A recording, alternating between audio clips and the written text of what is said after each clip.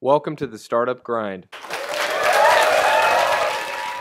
I just want to thank you all for coming to Startup Grind. As Paul was saying, some of you have been with us before, some of you this is the first time, but welcome everyone. I just want to tell you a little bit about Startup Grind and what we're going to do tonight. Startup Grind is a global startup community. We are in 173 cities and we are in 67 countries.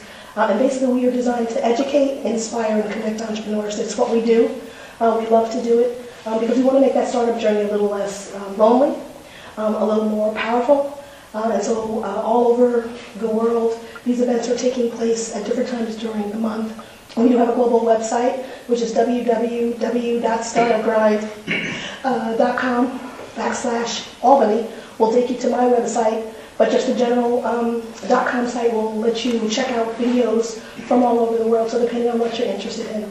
I got involved in Startup Grind because I was in the corporate world, and I'd always done freelance things, but there was something that was missing for me. And I finally realized last year that my job was just getting in the way of my life, so I needed to do something different.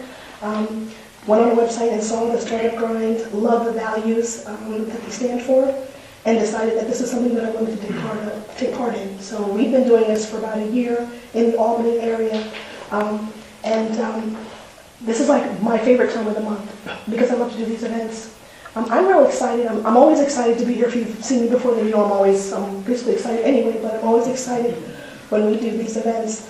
But tonight I'm especially excited because we have a special guest who has flown all the way from London to be with us tonight and to share just some of the amazing things that are taking place in the small business world, because this really is a global thing. Entrepreneurship is a huge global thing that's going on. Our guest is Richard Green, and his company is called evvnt. He's going to share from us some things about how, if you do events, to promote events and give it a wider reach. But he's also going to talk about really kind of looking in the marketplace, identifying and recognizing a need, and then creating a unique business to fill that gap. We have a tradition in Startup Grind, and I'm going to invite you all to join me, and that's to rest on your feet and help me give an Albany Startup Grind welcome to our guest, Richard Green.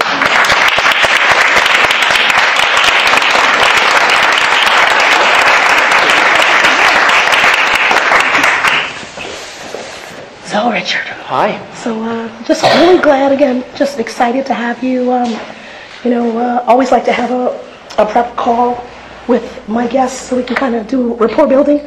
Usually like to do those in face, but since you were across the pond, it was a little tough to get that handled.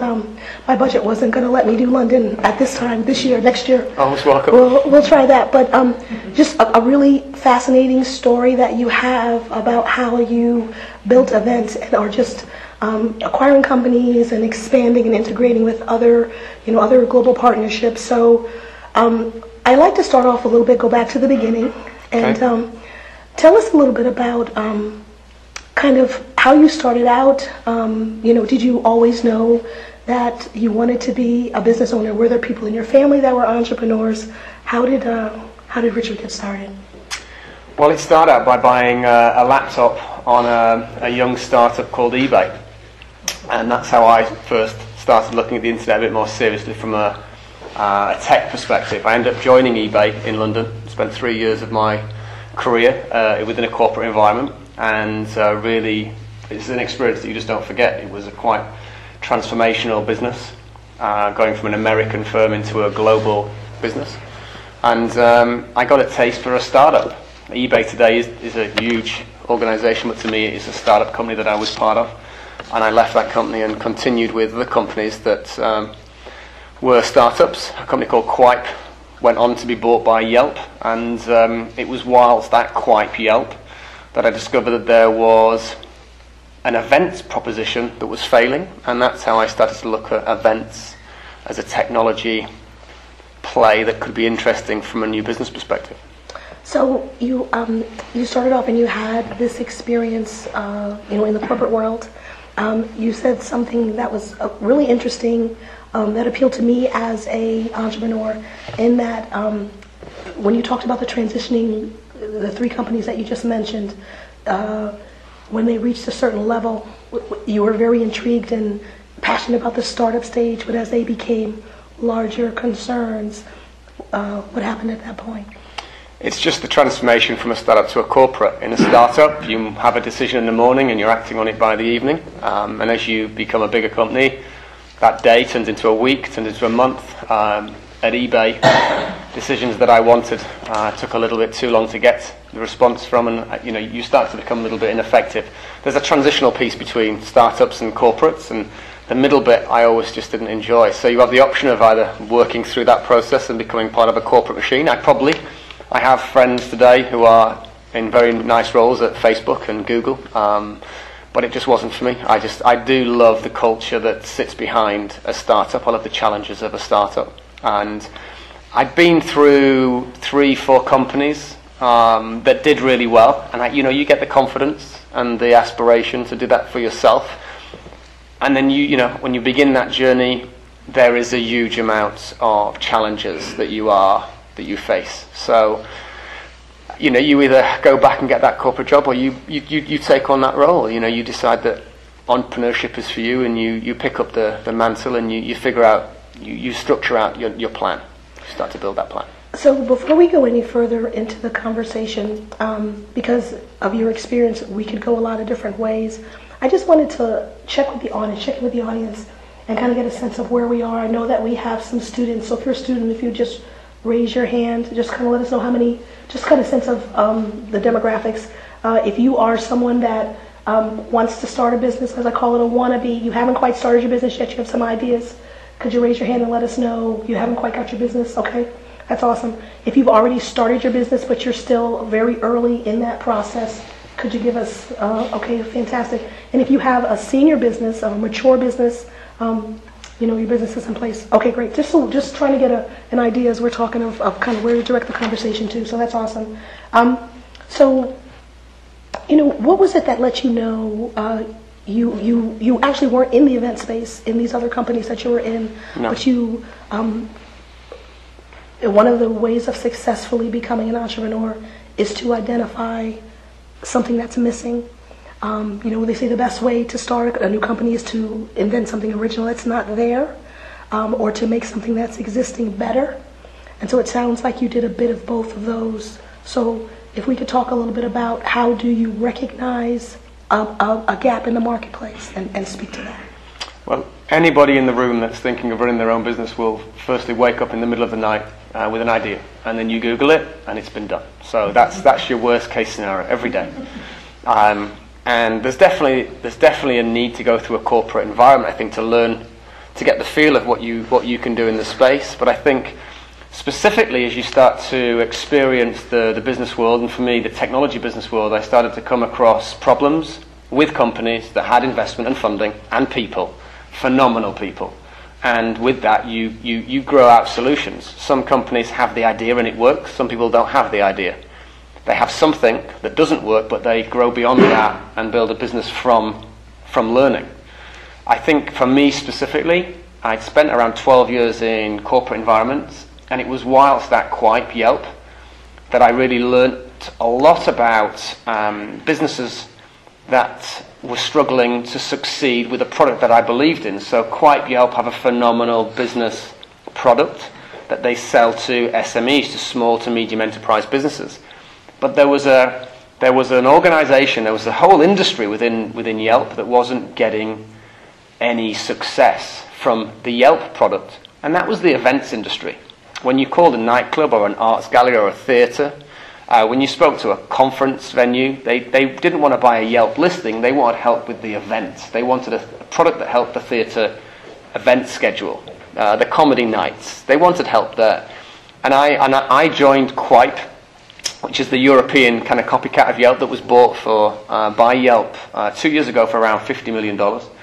I worked for that company, and my job was to produce products to sell at the business level, and then we took them to market, and those products were turning over $1.5, $1.6 million per month in revenue, but we couldn't get anything into the events market successfully.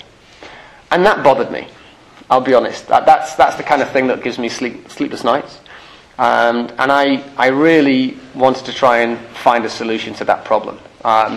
I left that organisation and I started work with a very, very small startup in Silicon Roundabout in London. And they were committed to trying to produce a product for an event organizer to make an event successful.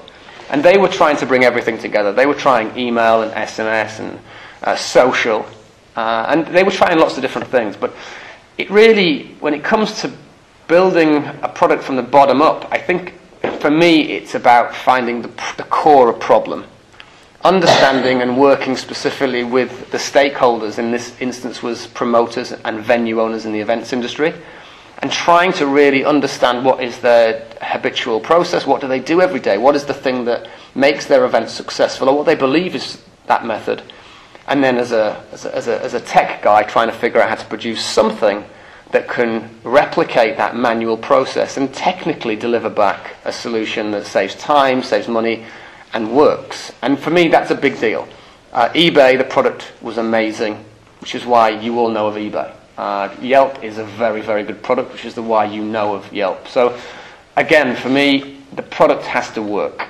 It has to work for the stakeholders. In this instance, it was the venue owners, the promoters, the events industry.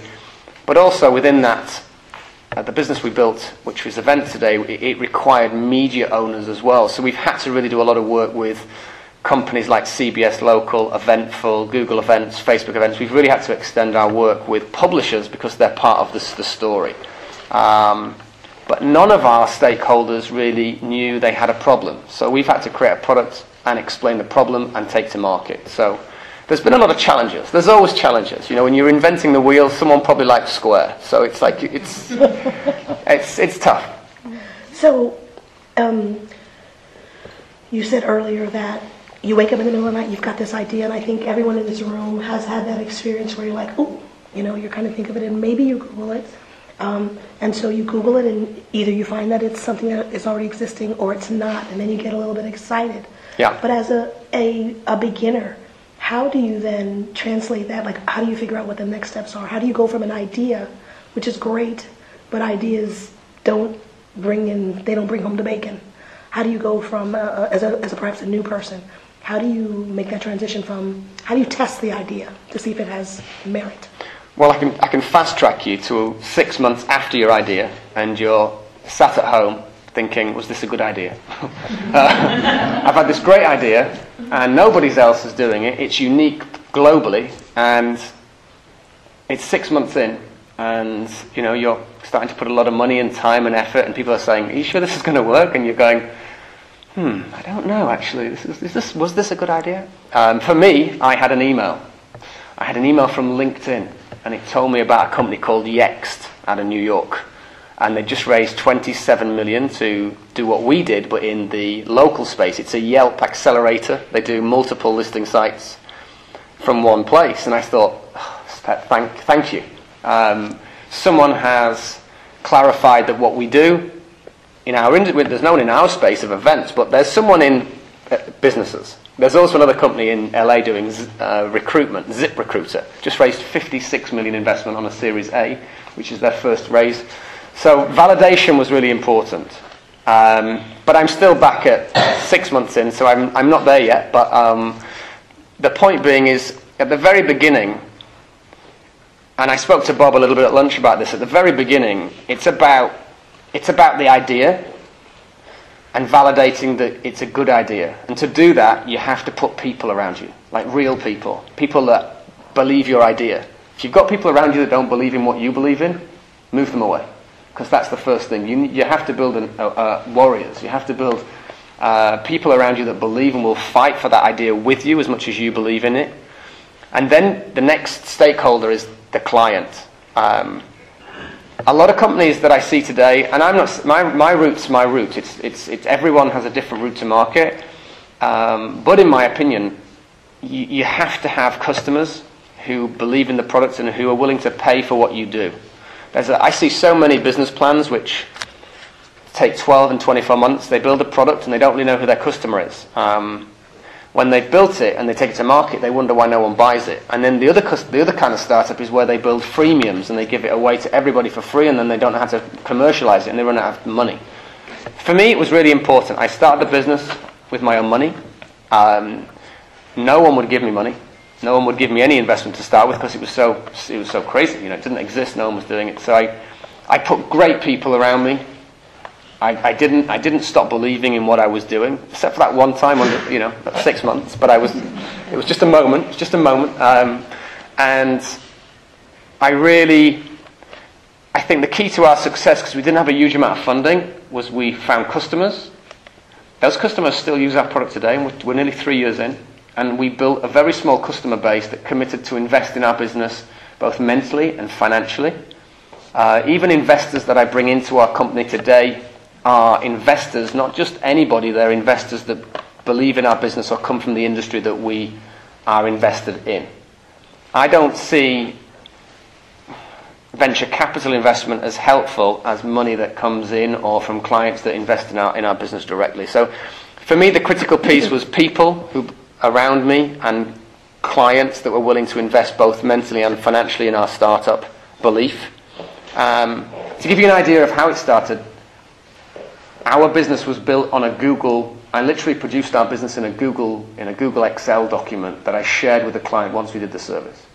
You could almost class us as an agency with a couple of people. And just to put it into perspective where we are today, we're 2.5 years old, very small. We turned over $1 million in revenue. We have a team of 16 based out of London, 3 offshore companies that service and support the business.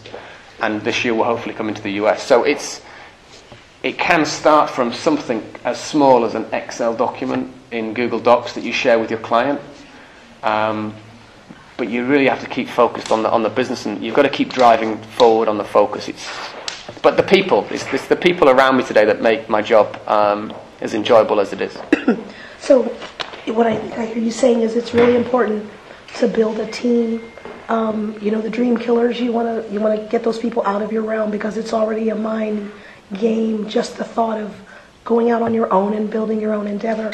And I think I also heard you say that you had skin in the game. You started off with your own investment. Very often I hear in talking to entrepreneurs that they're very interested in outside investors or, VCs. If I got my website, I put my website up, I'll get some business cards, and I'm pretty much ready to go into business.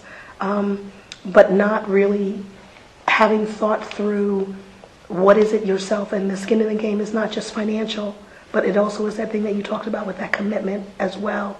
So how would you say you've got an idea, you think it's a pretty good idea, you've got some validation, you've validated it. Yeah. So how do you then go into that next phase? You started off with a Google Doc. Yeah. So this is something that, and this kind of comes, almost to the prototype question. How ready do you need to be before you go into the marketplace? How do you know? How do you know? I don't know. Maybe it's a combination of constant investment in that process. Okay. Constant investment, keeping your eye out for critical validation points. There's no point just doing it because it can be done. It's got to be done. How do you validate? Today, the phone rings. That's an amazing thing. Sometimes it rings and it's just like wrong number. Right. That's not so great. But today the phone rings. Someone emails you and they want you to get in touch. People want to know about what you're doing. Patrice from Albany calls you and asks you to get on a plane and an Amtrak and turn up and talk about it. There's an interest in what we are doing. I absolutely believe that as an organization, we are trying to trying to fix a real problem that exists in a community, in an events community globally. I didn't know it was global until people from all over the world came to us. I've got a team of 16 very passionate, very young, very passionate people who also are committed to that process. We purchased a couple of companies in the early stages because one of them was amazing but was going to fail financially because they hadn't structured the business properly or well enough to succeed in this very aggressive environment that is, tech startup world. And we bought the market leader in the UK when they faltered. But it's validation points are all around you, all around you. When your best friend throws you £10,000 because he wants to invest, that means he's either crazy, drunk, or he believes in your business. There's validation points every day, and being here is a validation point. What about customers? How did you, or how can one, okay, I've got this idea, I've kind of validated, I think it is, and part of that validation must be the responses that you're getting, but customers, how do you know that you have the right target? Honesty and tolerance. If you're honest with your customers, they tolerate mistakes. If you have phenomenal and passionate staff, they deal with problems exceptionally well. We listen. We really listen. If a customer thinks we're doing something wrong, we listen. And if that wrong is wrong for everyone, we correct it. If it's wrong for just them, maybe it's not as important as for everyone. But we're very close to our customers. Like, we are super close to our customers. I do client visits. I went to one chap because there's a big cultural change everywhere that we work. Today we operate in 70 countries worldwide. We have only 3,500 customers. Some of those customers are spending a lot of money with us today in the conferencing sector. But I met a chap at a conference in Tel Aviv. He wanted to spend money and work with our organisation. I had to fly to Tel Aviv again. He wouldn't do business till I ate dinner with him. So I ate dinner. It was a very nice dinner. And I trained his entire team of 14 people. And that was a part of him believing in our business. If that's what it takes, that's what we do. I've got a guy that wants me to go and see him in Sydney, in Australia. I just can't wait to go. My wife won't let me leave, but I just can't wait to visit Sydney. But clients, whether they email you, text you, phone you, or want to see you, it isn't just about our need to grow an organisation. It's about their need for our product to help their organisation. And if you get that right, if you get product and customer aligned, then the product becomes more accessible to people that don't need to ask you all those questions. Okay. The perfect client today is someone that can come into event through the web, sign up, get it, just get it. They realise that this is going to be something that's going to market their event effectively. It's going to fill a room past the 30% that they get normally, and they can afford it. It's affordable, and once they get it, and if they keep using it, then that's really good news. We have very important metrics that we work to every day in the business. We have a 79% retention rate on customers. That's important. Otherwise, you're wasting your time. We have markers around how we operate. Price point's got to be right for people to buy. Retention's got to be right so that they stay and they keep using it. People have got to keep logging in. It's like a human being on the operating table. You got to keep it. You got to keep the heart pumping, and everyone's got to be happy. It's technical, but it's doable. Talk about speed going to the marketplace, and again coming back to the kind of the prototype question, or you got the idea, you validated, you got customers. That's a good sign. You got income coming in. You put it out there. Your customers respond, positively or negatively. How do you know when you need to, that when you've got that MVP? How do you know when you've got that minimum viable product? Yeah. I knew quite early. I didn't spend a year, 2 years building a product in a silo in a darkened room. I knew we had a product the day we had a client.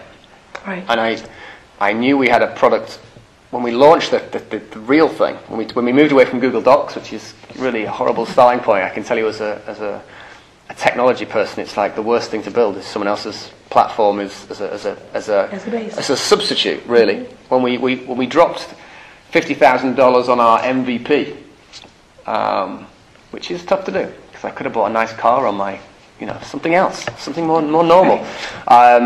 We built a little app, and when we gave that to customers, and they loved it and they used it. I think the biggest validation of our minimum viable product is when it just went global. So today, people are using this app in Dallas, in San Francisco, in India, in Sydney, Australia, in Israel, in Germany. When people are using it, you expect them to use it in your local environment of Albany if you launch an Albany app. If you're launching in the US, you expect a US exposure.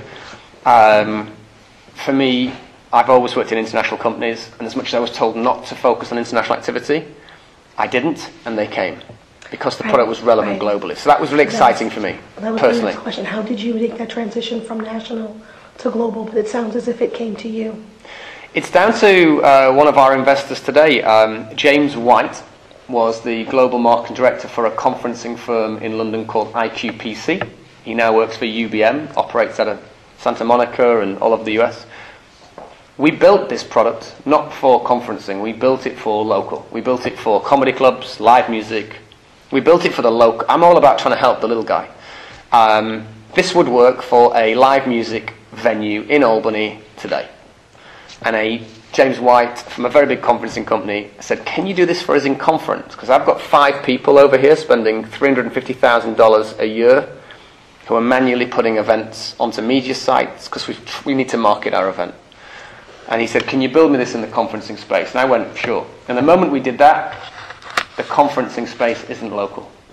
Conference organisers are operating conferences, exhibitions and training courses globally.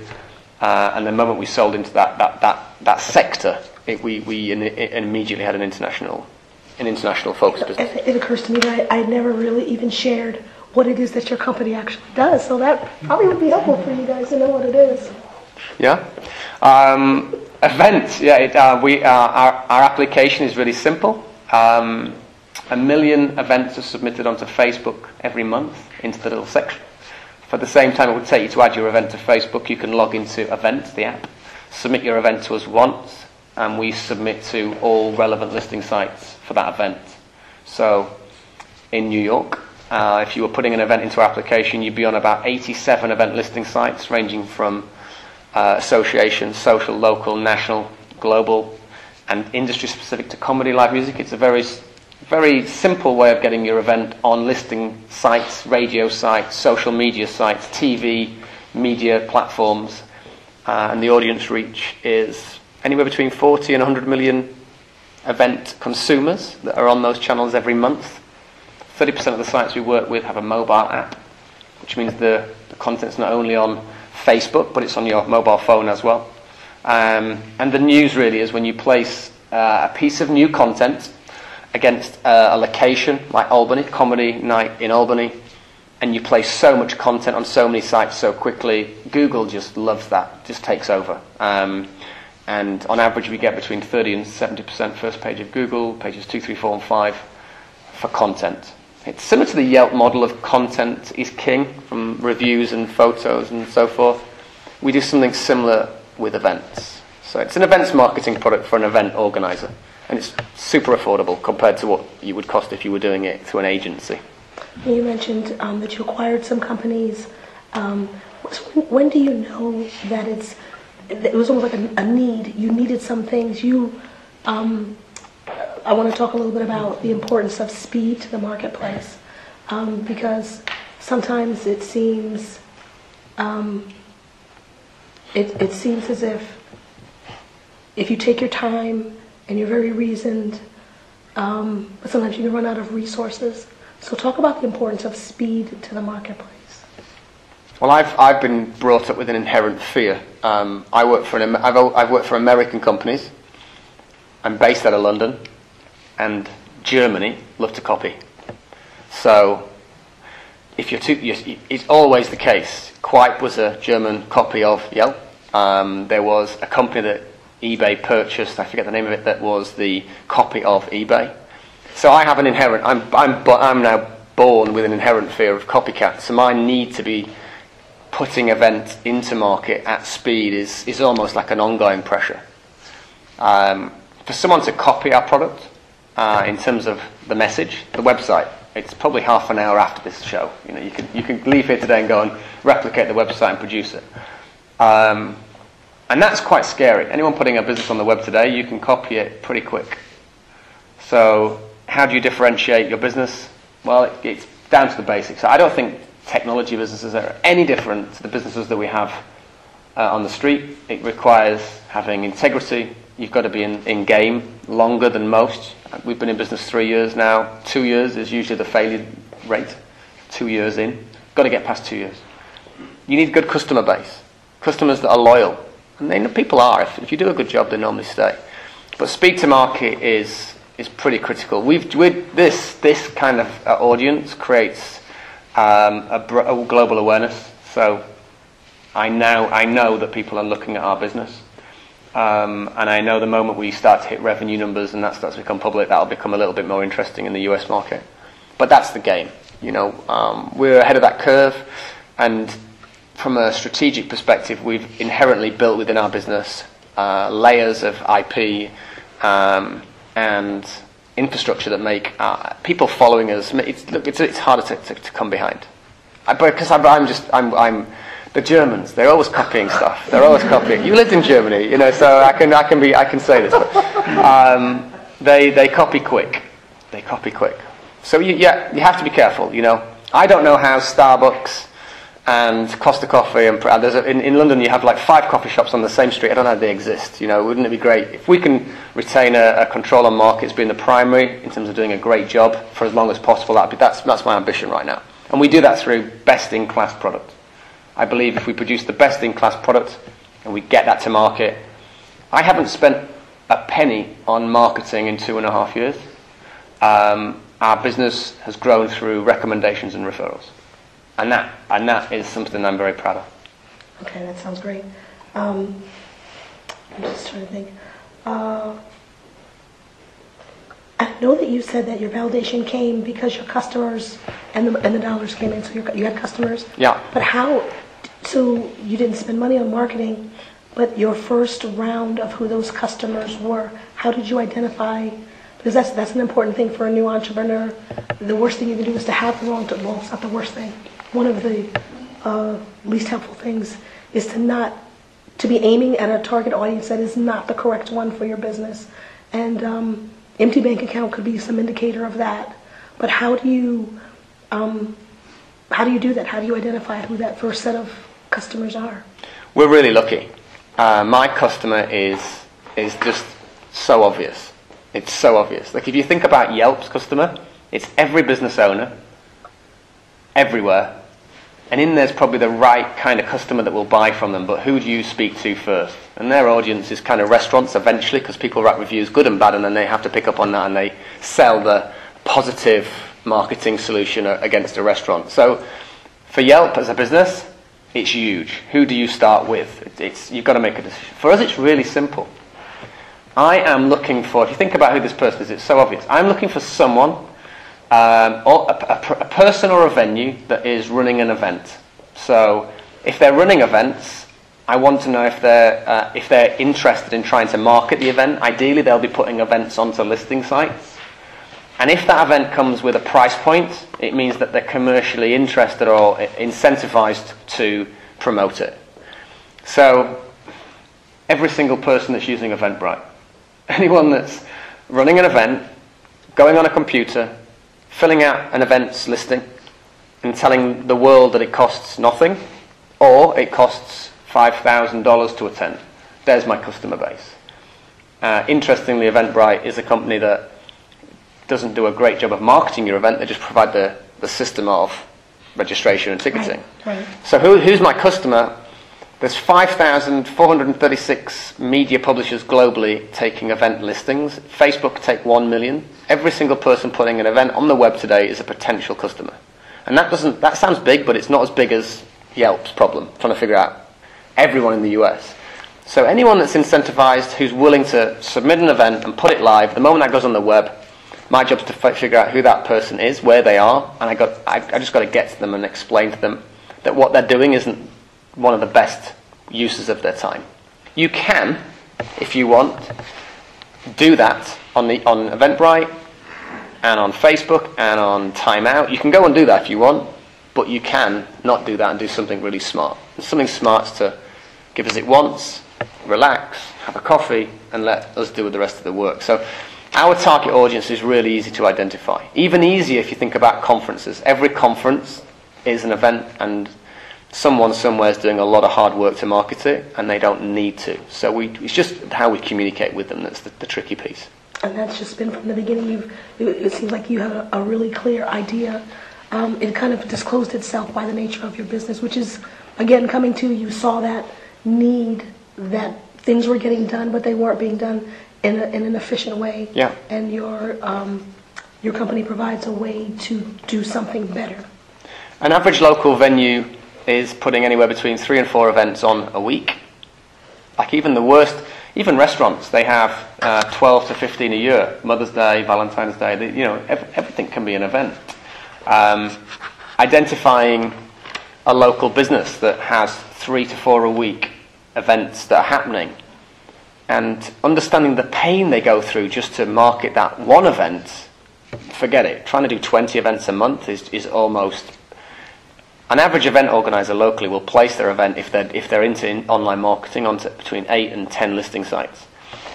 We have a freemium product that places an event on 10 listing sites for free. Why? So why spend 3 hours when you can do it for free? Sure. So I think the tricky point with our business is we have identified a problem, we've produced a solution. The world just doesn't know they have the problem yet. They're kind of still there going, okay, well this is what I have to do. The conferencing side of our business knew that it was a problem, and they looked for a solution, and they found us. Mm-hmm. And that has been a success in our business because it's funded our growth. If it hadn't have been for the conferencing business finding us, and if it hadn't have been for the financial contribution from that investor, that client, we would have struggled to exist as a business, because you can't have an idea for 3 years. Right. You've got to have a business within 6 months if you want to have a business in 3 years. So it's the conferencing business that's done us the most amount of work. But again, we're about to turn the ship and come back towards the local businesses, because that's where the problem is, and that's the pain.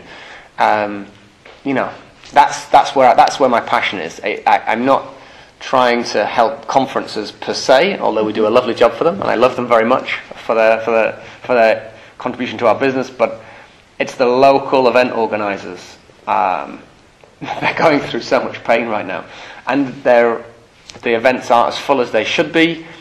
And if you think about it, the real problem is everybody. If I was to ask you now to go and to tell me about, or go and look at what events are on right now in Albany, you probably wouldn't know. Even if you chose one of the many apps on the planet today to find them, they don't have the best events information. The person that's probably got the best events information is probably the person sat next to you that's aware of something that's going on. If we could enable venue owners to get their events on the web at this level, you just need to go to Google and search, and you'd have the answer. So I still have a big passion to get back to local. eBay for me was local businesses. Yelp is local. I got dragged into corporate a little bit with conferencing, but I'm on my way back to local. I really want to fix the local events problem. I want to talk a bit about partnerships, because I know that you've bought some companies, and you have an exciting recent integration with Eventbrite. So how do you know when it's time to take on a partner?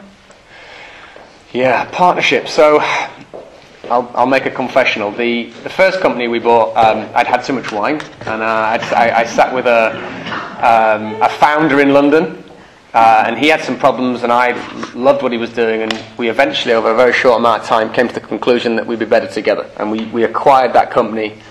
Event is the brawn of marketing, but he had a product called Event Sneaker, which was the brains. So all the analytics and the conversions. So I thought that was a great partnership. Brains and brawn, great partnership. In terms of partnerships can kill you. You build a great product and you sit yourself out in the wind waiting for a great partner that you want to work with, that they want to work with you to sign the paperwork, it can kill you. Because great partners, it doesn't happen overnight. It can take days, weeks. One of the biggest partnerships I did while I was at Quip, it took me 2 companies. I was trying to do the deal at the previous company. It took me nearly 4 years to do one partnership. So partnerships are really tricky. I've been trying to do partnerships for 3 years, but I haven't depended on partnerships. But if you get the right partner, like in anything in life, if you get the right Batman and Robin. If you get the right partnership working, you really can be a lot more like dynamic. We have this year an absolute focus. Now we have a financial stability in terms of our business to market and a client base that we have a good retention with. This year, for me, my primary job is partnerships. We signed 13 partners in the first 4 weeks of this year. The 13th, being my lucky number, was Eventbrite. Probably the biggest partnership, biggest partnership deal that we'll do this year, which is quite exciting. Very exciting for it to be this early in the year. Very Yeah. exciting indeed.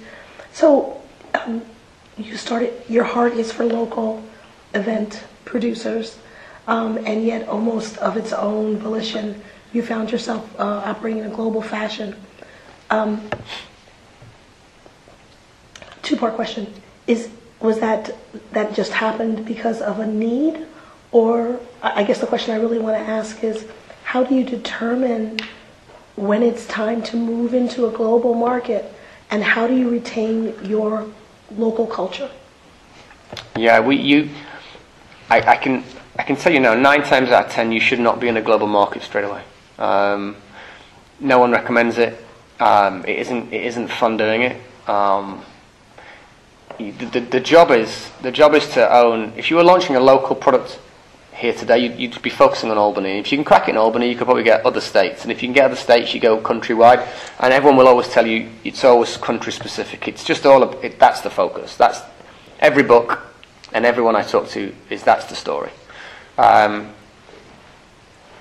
think it's probably the simplicity of our product. It comes with its challenges, things that you'll never, they're almost coming at the side. We sell to clients in China. The product by default gives phenomenal marketing in Google. Well, Google's restricted in China, so that makes it difficult for our product to work in China. Someone signs up in Russia. My guys aren't so good at understanding Russian, so customer service can be an issue. So international is tough. You have to understand that your local market's huge. Your local market by country is huge. And if you don't need to step out of it, my advice would be don't step out of it until you strategically choose to. I didn't choose to. It just happened, and I kind of let it. But it just happened for us. And if you think about it, it's almost like a thin layer of butter on toast. We might have gone international. We have an MVP that's working international, but in no way have I managed to deep dive in those local markets. The first one will be the US through the Eventbrite relationship, hopefully with the integration with Eventbrite, accessing their customer base, providing our marketing tool at Freemium, which was built for the Eventbrite integration, and also as part of the news that's coming in March, we'll see a bigger access to that audience. And the US market is obviously a huge market for us to look at. But again, I wouldn't suggest anyone just produce something for an international market straight away. It's tricky. Even payments, a nightmare, and taxes and blah blah blah. Yeah. So you're talking about freemium products, and I want to make sure that some of our newer entrepreneurs have an understanding. So you can different schools of thought that you offer a certain amount of things free. That I know, especially like in a coaching modality, sometimes it's there's a certain amount that we're going to provide free. Yeah. And it's a value. It only works if it's a valuable product. And then with the hope that interest is there, and then there's going to become a paying customer. But the freemium is something different. Talk about that. Freemium it's a product that works, that's good, that you don't pay for. It's kind of like the guys outside Starbucks giving you the little shots. They don't, it's nice, but they want you in the shop to buy. Obviously, we want you in the shop to buy. I'm at a very firm position day one that because we were a small organisation with a small amount of staff, with a very thin piece of technology in place, that we could not support customers that weren't willing to contribute into our business. If they can't contribute financially, then I can't contribute financially to support them. And I think that's really important. If you're producing a business relationship with somebody, there has to be, like the entire conference industry last year wanted to give us a stand at their event for free if they could have our product for free. I want to be at Confex with a stand. I want to be at all of these events with a stand. But I don't exist if I don't have money to pay salaries. And that's part of me prioritizing my team and my product over just giveaways and free. So I personally, as a business owner, have decided that freemium wasn't right for us at the beginning, whereas some companies go to market with free straight away. The companies that probably have big VC investment, they've got a huge money in the bank. Uber, free taxis. $1 billion investment today. Free taxis. I just couldn't. I wasn't in a position to do that as an entrepreneur, as a business owner. So we stayed focused on premium. Produced something that we were able to sell. Customers that bought it thought that was worth what we paid for it, and we built that model. It's slower though. If you think my numbers today, $1 million in revenue, 3,300 customers, 79% retention rate, small team of people, every single person touching my app, every single person, every customer and every employee, everyone's invested. Everyone's invested. It's all just getting better and better and better, and every day it's just getting better. Tomorrow, I launch freemium, and I give it to Eventbrite, who are doing 300,000 events a month. Now I've got, say, 200,000 customers using the platform for free, who don't care, who have questions, who just want something for free. You know the difference between a free, Sure. Nothing's free. Sure. If someone gives you a dollar, the relationship's better. If someone takes it for free, the relationship's not as good. But freemium for me is a really interesting. I'm buying into freemium as a product because I believe that 300,000 people at Eventbrite don't yet know a better way to market their event. I believe if I give them that little smoothie and fudge bar taster outside the shop, I believe if they just try it, they'll buy into our ethos. I believe if they use the application and I can get them onto 10 listing sites and show them the value, I believe they'll become customers. I believe that. I don't think I believed that 2 years ago because my product was so new to market. But 3 years of working with the product and with the clients, I have this bigger belief than I had in 3 years ago. We really have a good product. So go wild. Try the taster and let me know. And if it isn't as good as it needs to be, we'll keep making it better. But we invested heavily into the Eventbrite integration. We can now do a lot of things for Eventbrite customers. They don't even have to do anything other than click, connect, draw the events, and then we push them out. There's nothing more to do. Sure. If that's good news for Eventbrite customers, then they'll come. And you'll see that. Hopefully. You also talked about investment. And that was another question that I had. That's a tricky horse to ride, outside investment. So the question is, do you need it, and when? How do you determine that outside investment is the right choice for your company? Investment is so tricky. It starts off by you looking at your family and friends and thinking, would they give me money? And then you think, well, they probably won't give you money if it fails. If it fails, you'll not see Christmas presents ever again. So I declined any family investment. But this is just my route. I don't think there's not a right and wrong with anything really. It's just the choices that you make as an individual around your business. I personally self-funded. I consulted. And I, stole, begged, and borrowed until I knew there was a tipping point where I felt this has got legs. Once I knew that, I then realised that the business didn't have enough air, and air for a business's investment is funding. So we took funding, and it gear changed. There's no doubt about it. The business gear changed. We hired sales staff. We hired a marketing person. We hired client service staff. It's like really basic stuff, but we built some technology. That was quite nice. And then you realise that with a bit more money you could gear change again. And you've just got to be careful. Like, the problem with the investors is they want to give you money and take your company. But that's the game. But you just got to be careful how much of you give away. They're taking a bit of your soul. They're taking a little bit of your soul. So investment's critical. It's critical for growth. Uber took $1 billion today to grow, and they took it probably on their own terms, and it'll be good for their business. But you have to just make sure that you really have the right people around you when you're taking money. The person you're taking the money from is not the person to ask if the deal's good. You need to speak to an advisor, take proper legal advice. You need to get the right consultation. And money investment can be good. I'm in New York right now, and it's tough. I've met with 3 venture capitalists this week. One told me that I have to have $1 million a month in revenue for him even to see him again. Okay, fine. Another firm has an expensive coffee. Another chap, his opening investment was is 40 to 100 million. He did 5 investments last year. Smart guy, Bain Capital, super smart guy, Matt. But you know what's interesting? If you're interested in investment, go and see everyone, because I get told off for speaking to everyone, but if you've never raised money before, go and speak to people that are willing to lend you money and learn it. It's like I get schooled. This week I got schooled in New York. Bain Capital.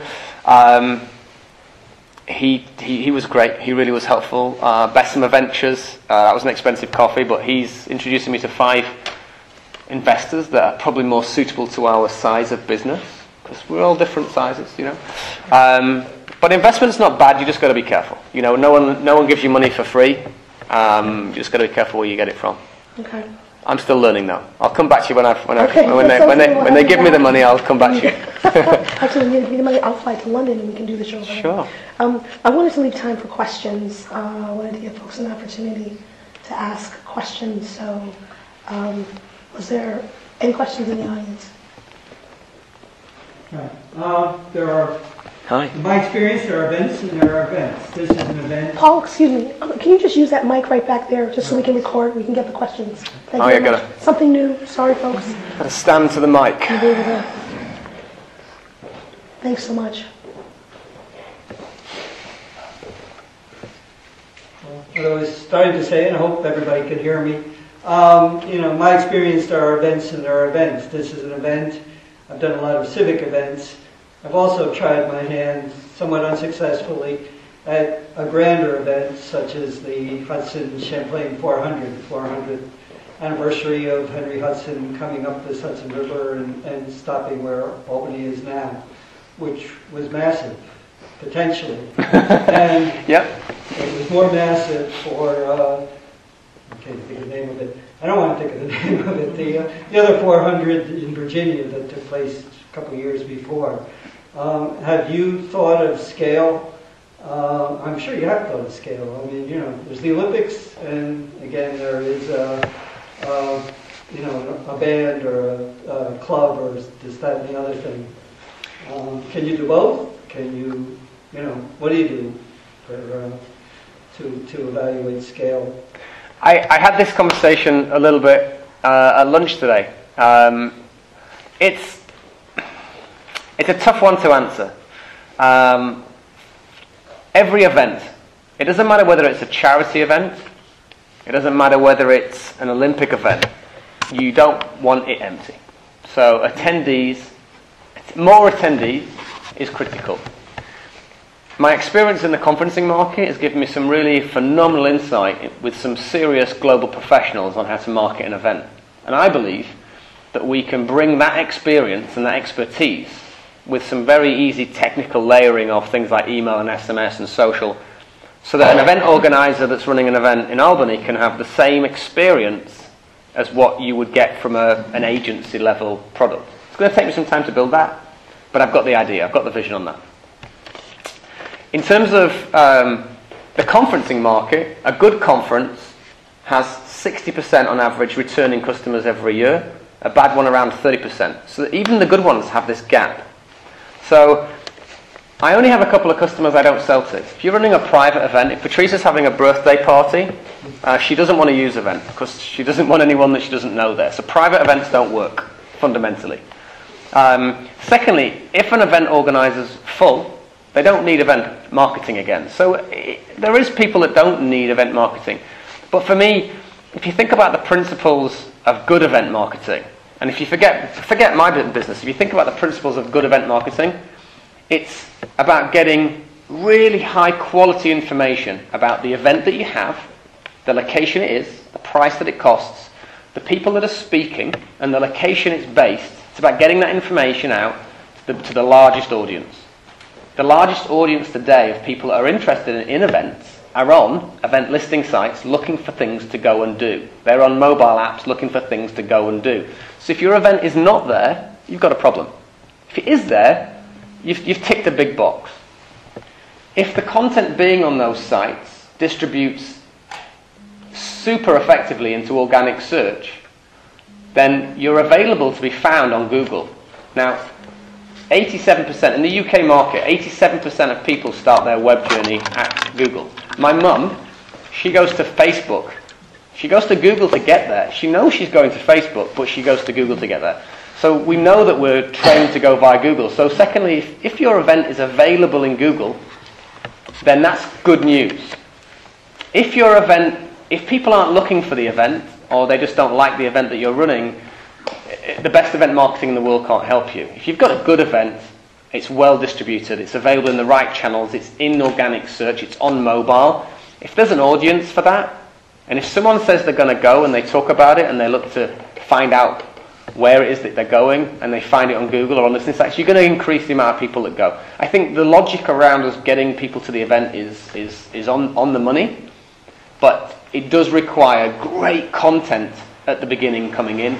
It does require that the event is a good event, and it's an interesting event, and you kind of have to have people looking for it. So I have the belief, I get asked this all the time from clients, will this work for me? Do you know something I couldn't tell you?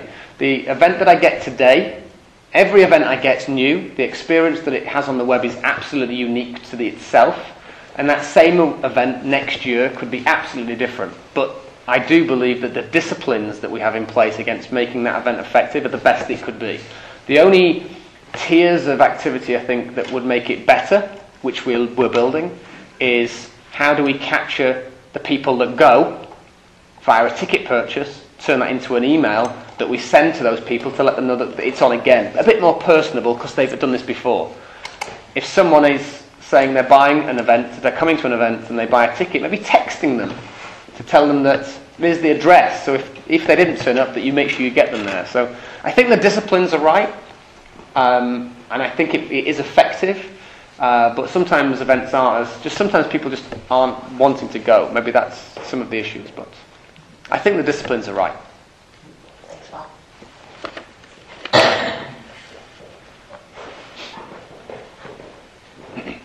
So I have a few questions, and Okay. some of them you've already briefly touched, but more specifically I wanted to go back to when you first started the business, Okay. and then how you initially got your first customers, as well as how you tested your product with those customers, and really got like beta testing down to know that, okay, these are the things that we need to change, these are the things that are good, we need to stay and improve upon. I just want to know like the early stages, how you went about that.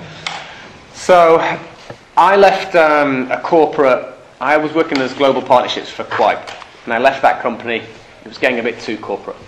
So I went to join a startup company in the event space, and they were specifically. So I went and joined basically a startup that was working in the event space that were trying to fix a problem, and they went down a totally different route. And oddly, the customers that were buying their product, in my opinion, didn't want them to go down that route. They were really interested in this core proposition. So, in my story, when I left that company, I just focused on this one piece of this product and said, right, this is what I think everybody wants, and this is what I'm going to focus on.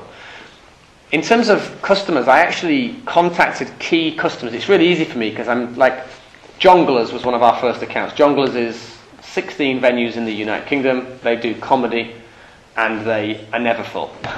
It's not as full as it should be.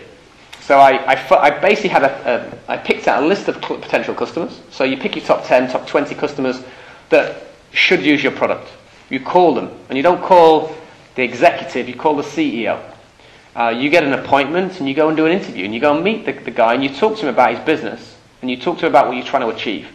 And if you've got a good relationship in the meeting, you ask him to commit to a 3-month contract and say, listen, I want to basically work on delivering you a value proposition that we think is going to help your business.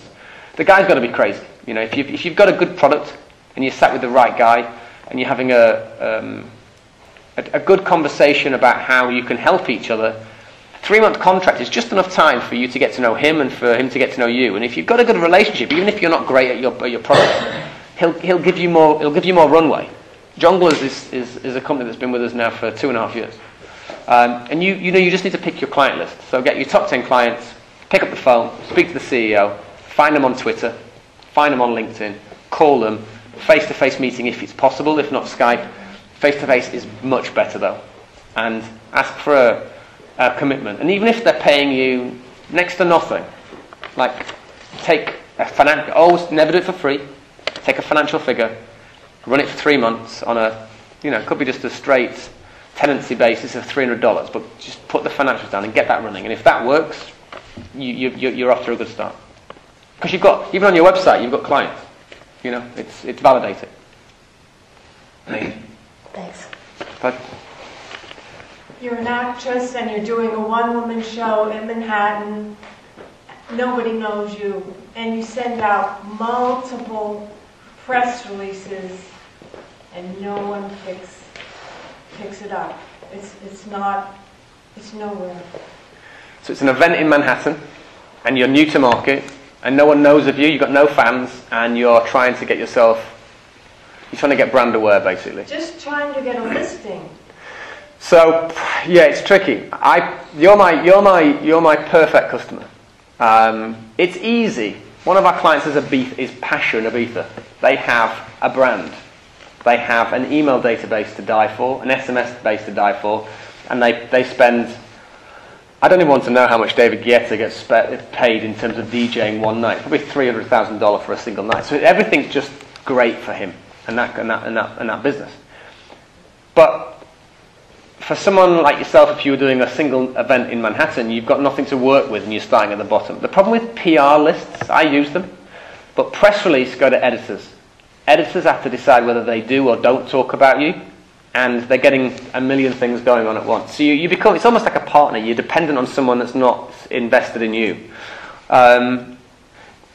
It's the difference with putting your event. Our business isn't we don't distribute the information out and sit back and go, we've done you we get it live. So when we take your event in, we distribute it, we put it live on the listing site, and we list that live link in the report. So you're looking at 50, 60, 70 pages physically live. So we remove the editor, we remove the decision maker, it goes live, and you're already in front of the consumer.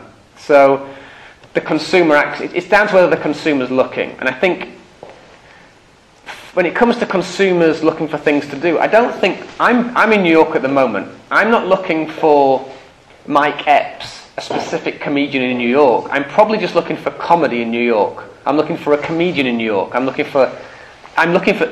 me, if I was in a position of a brand new artist looking to market my event, I'd specifically be focusing on the content I write, the title, the description, the information around how amazing this comedy night is. Event would get you onto 60, 70, 80 sites. It would be actively live in front of an audience that's looking in the comedy section on the right site. And as long as there's a consumer audience in Manhattan looking for a comedy night, then they'll find that event. And that's the critical part. If I was to give you any advice, I'd probably suggest doing it around Valentine's. What I know about comedy is men forget to think about doing something nice for their spouses around Valentine's, and they panic buy comedy. I've seen it on all of our reports. They panic buy comedy the day before. So if you're thinking of launching your first ever comedy gig, do it on Valentine's Day. It'll be a full house. It's a theatrical one-woman show. It's not really. It's more theatrical. Well, I think it comes down to great content onto the relevant sites, and it's consistency. I think if it was a show, you can't just do one night. It's like anything. I think you'd have to commit to a Thursday. It's got to be a regular thing. You have to build up a customer audience. And the other thing is it's just basic. But if anyone that turns up to your event, you put out those cards on the table, you get the email address, and you start to build a fan base. You are marketing. if people turn up, you did a good job. Even if it's small to start with, you get their email address and you let them know.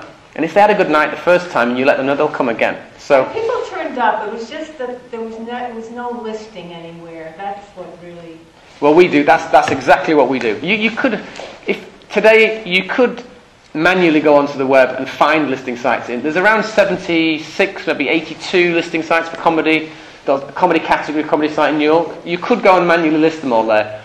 But it's a combination of being on all the sites and running the event week on week on week for a number of weeks to get a trend, I think. Okay, thank you. But best of luck. Anyone else? Questions? What's your pricing model like? Can I get you to use the mic? I'm sorry, just for the recording. I know the room can hear you, but for those millions of viewers on YouTube. How is your pricing model structured?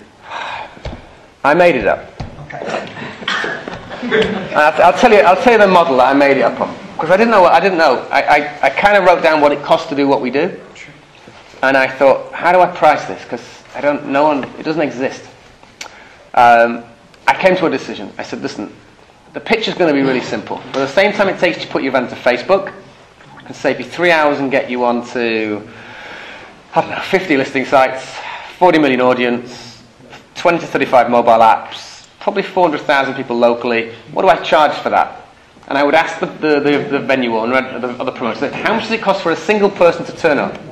And they'd go $20 or 50 conferencing, $800. But in the UK market, it was about £20, about $30. So I said, okay, $30 it is. And what we did with the local venues is they were running about 3 to 4 nights a week, so we would take that 3 to 4 nights, 10, 15 events, times $30, and that would be the subscription cost for the month. So $300, $400 was the cost for a subscription package to use the platform.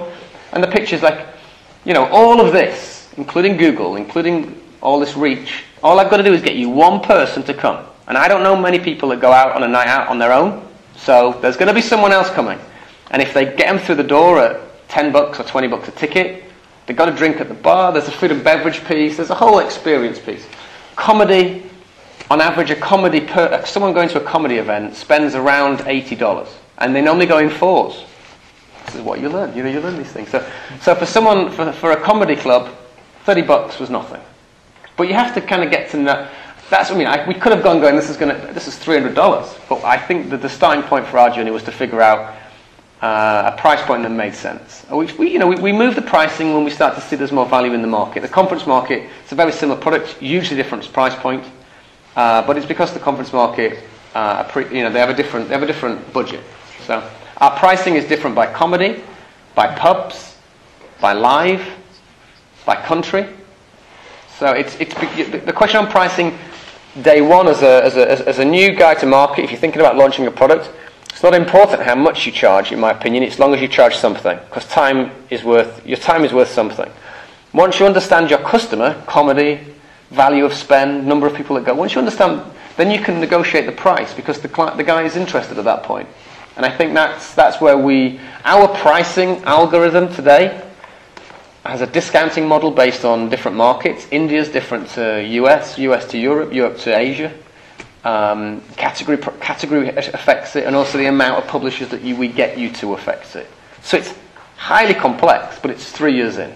Day one, it was how much is it for one person through the door, governor? That was kind of the question. Whatever the response was, we said, right, let's take that price point, times it by the amount of events, give me a 3-month trial, and if it works, let's talk again. And then at that point, we negotiated. So. Anyone else? Well, I think that we are complete. Before we go, I wanted to be sure and thank our wonderful sponsors, and I always start with the great folks here at Over because without Dan Kinsmore providing the venue, we wouldn't have a place to go. I'm excited that our food and beverage sponsor, Bob Menancier, is here from InFocus Brands and IFP Films.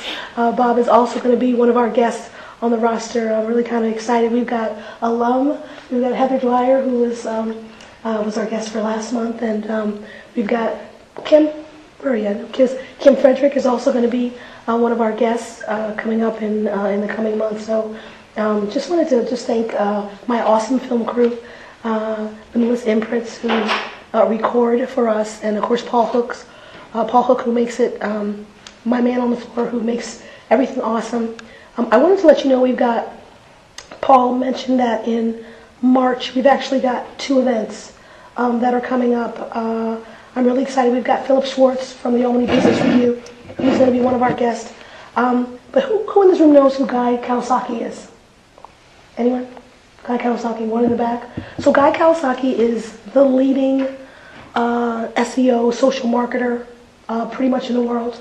He's got about 100 million followers, so he kind of knows what he's talking about.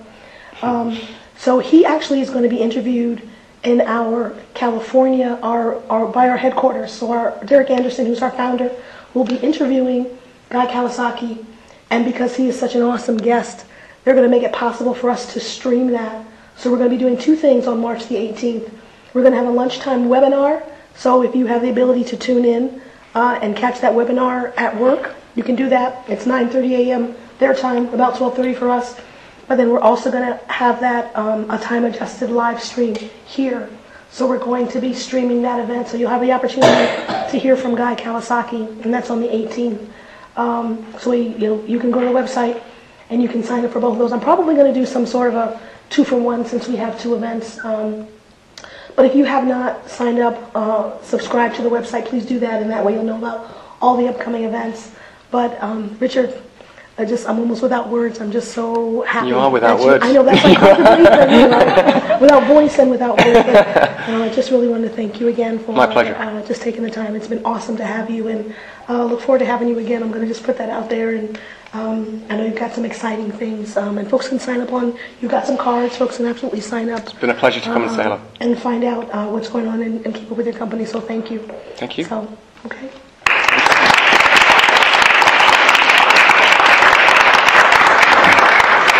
I'm nearly running out of voice as well now. That's good.